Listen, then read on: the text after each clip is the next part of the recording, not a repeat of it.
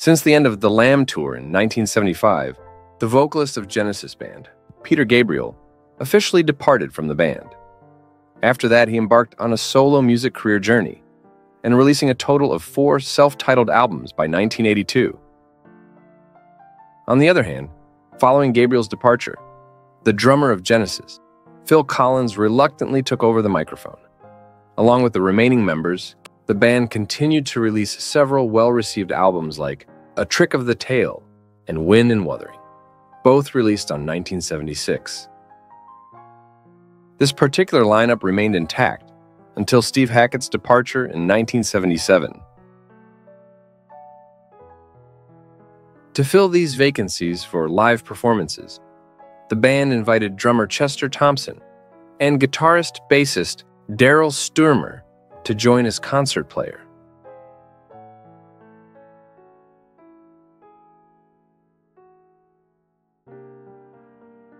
In the early 80s, Peter Gabriel, along with his management team, co-planned the World of Music and Dance, an event aimed at connecting global music and dance cultures. The first WOMAD Festival took place in 1982 in Shepton Mallet, Somerset, England. Despite receiving positive reviews from the media, the event failed to achieve financial balance due to insufficient promotion and other reasons. As a prominent figure within the WOMAD organizing committee, Gabriel faced several financial pressures, to the extent that his family received death threats. In this dire situation, he reached out to his former Genesis bandmate, Tony Banks, and eventually learned that the generous old friends were willing to lend a hand to assist him in overcoming this very challenging time. At the suggestion of manager of Genesis, Tony Stratton Smith, they decided to organize a one-off reunion concert, titled it Six of the Best, and donate all funds raised to WOMAD to help resolve its debt issues. Eventually, both parties scheduled the event at October 2, 1982, at the National Bowl in Milton Keynes, Buckinghamshire. Coincidentally, on the eve of the reunion concert, Genesis was in the midst of several three-side live music shows. Gabriel and Genesis had to rehearse these materials from nearly a decade ago, within a very limited time frame. Rutherford even admitted forgetting a portion of the musical box, adding to the uncertainties surrounding for the performance. October 2nd arrived, a significant day that also saw heavy rainfall. Despite the downpour and resulting muddy conditions, it didn't deter the enthusiasm of around 60,000 fans from across the globe who eagerly attended the event. If anything, the rain seemed to heighten their excitement even more. Talk Talk and Blues Brothers, as additional supporting acts, kicked off the performance as appetizers. However, Talk Talk's performance lasted only about 15 minutes before they were driven off the stage by mud and bottles thrown by the audience. In the backstage, Gabriel and others seemed very nervous and lacking in confidence due to the extremely short rehearsal time. Keyboardist Tony Banks rocked a Kamikaze Commandos jacket, indicating his view for the show.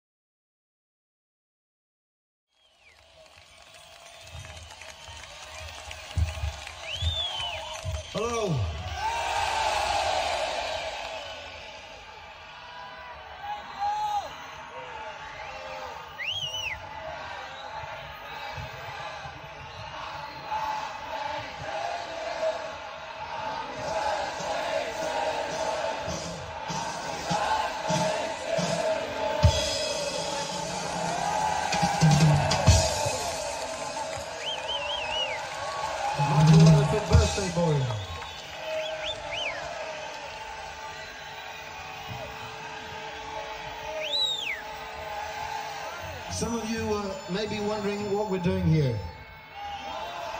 So may some of us. But actually, this is a sequence from a previous event by the name of WOMAD. And this, a group of people that I was working with in Bristol, we had a dream about 2.5 years ago, bringing all sorts of people from all over the world to Chepter Mallet. And there were about 600 artists from 21 countries, and we had lots of things with school kids, arts making, instrument making, workshops, and all sorts of performances with rock.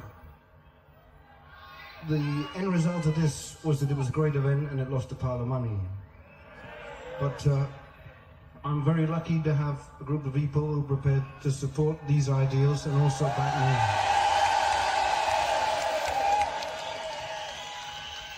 And in return for your cash, we will try and give you what we think you would like of this combination.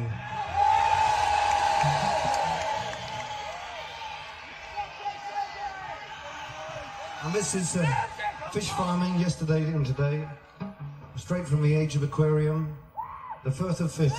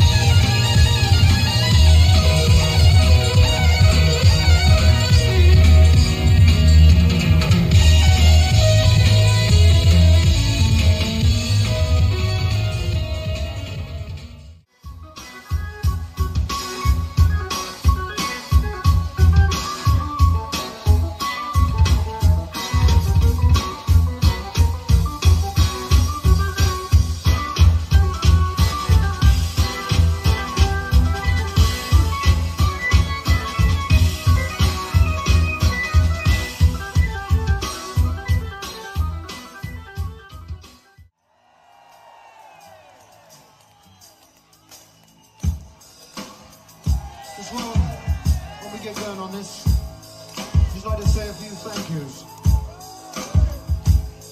First thanks of all is to Tony Smith, the joint manager who conceived this whole thing and got us all back together again.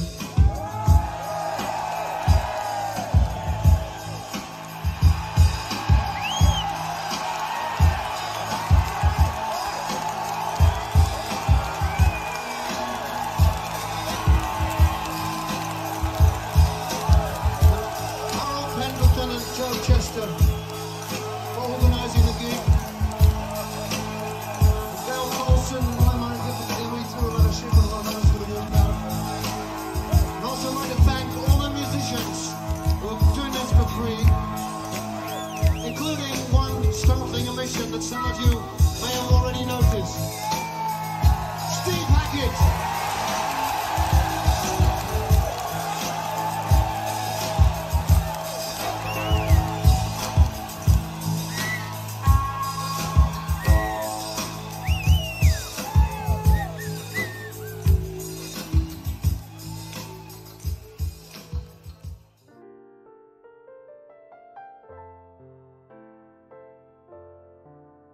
Eventually, this one-off reunion of the classic Genesis lineup raised £1.2 million, saving Gabriel and assisting WOMAD in overcoming its financial difficulties, leading to the establishment of its foundation and ensuring the success of the second WOMAD Festival in the following year.